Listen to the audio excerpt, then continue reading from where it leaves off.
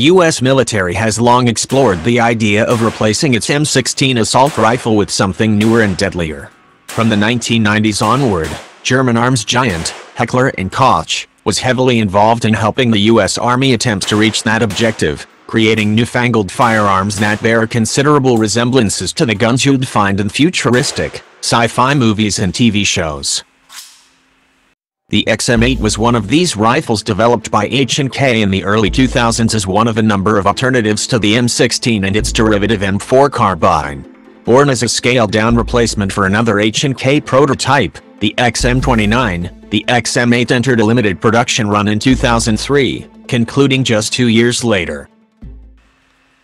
Like the M16 and M4 platforms, the XM8 also utilized the 5.56x 45mm NATO round. Built as a modular weapon and based on the G36 rifle, then in use with the German military, soldiers could adapt their XM8s while in the field to serve in a variety of roles. A barrel swap and changing the stock could quickly take the XM8 from its carbine variant to a smaller personal defense weapon, similar in size to an MP5 submachine gun. An XM320, now the M320, the Army's standard-issue grenade launcher, could be mounted to the weapon with considerable ease for added firepower. If a platoon out in the field needed a ranged weapon, the XM8 could be retooled accordingly by simply exchanging the barrel for a longer one, adding a more powerful scope, and a collapsible bipod. Should the situation and scenario call for something with more sustained rates of fire, the XM8 could even be turned into a light machine gun with a rate of fire between 600 to 750 rounds per minute. To top it off, the XM8 wasn't just light and extremely versatile, it was also cheaper to produce than the M4 carbine, the rifle it was designed to supplant. Proven to be fairly reliable during disc tests, even when compared against the M4, the XM8 was, on the surface, the ideal replacement rifle.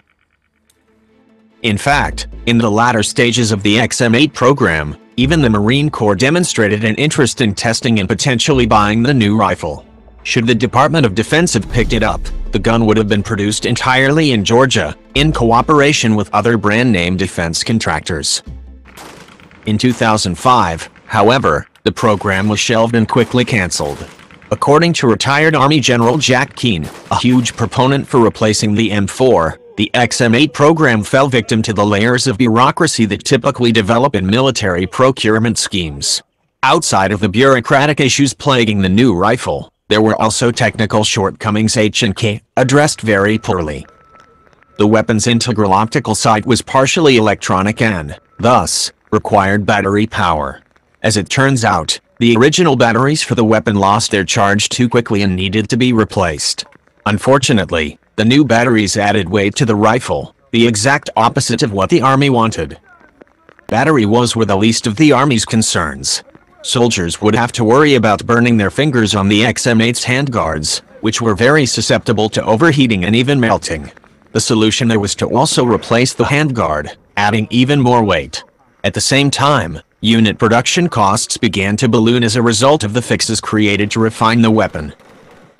While the U.S. military was decidedly against the XM8, Heckler Koch found a new customer overseas just 2 years after the XM8 program was canned. Though it didn't meet the DoD standards for a new service rifle, the German arms manufacturer argued that it would still be an effective weapon with its kinks worked out. As it turns out, the Malaysian armed forces were very interested in buying a small number of the futuristic rifles for their special operations units, namely Pasukan Kas Lot, their naval special warfare force, also known as Pascal. By 2010, Pascal troopers began using the XM8 to reduce reliance on their M4A1 Sopman carbines, alongside other H&K products like the HK416 and the G36.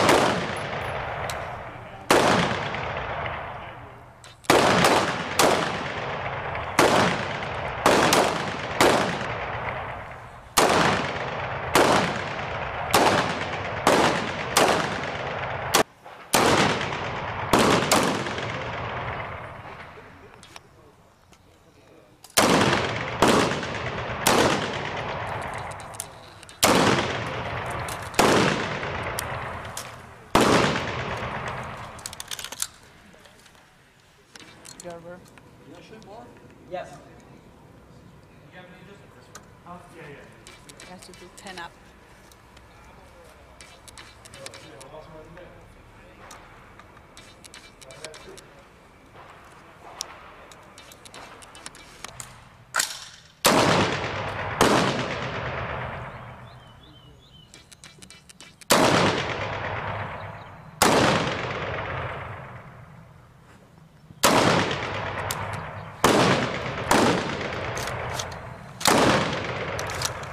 We didn't have it yesterday either, and I just thought I kept finding myself.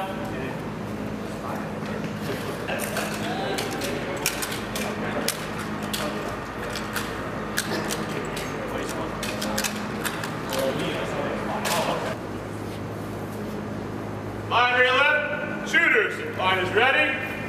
Contact front.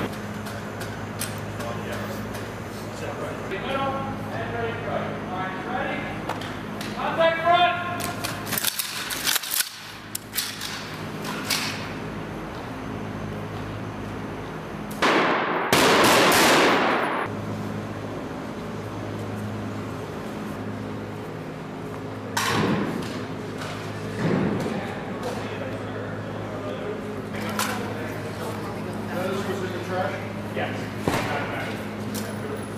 Not like that. We have to show it aside. Just, yeah. Make sure that they don't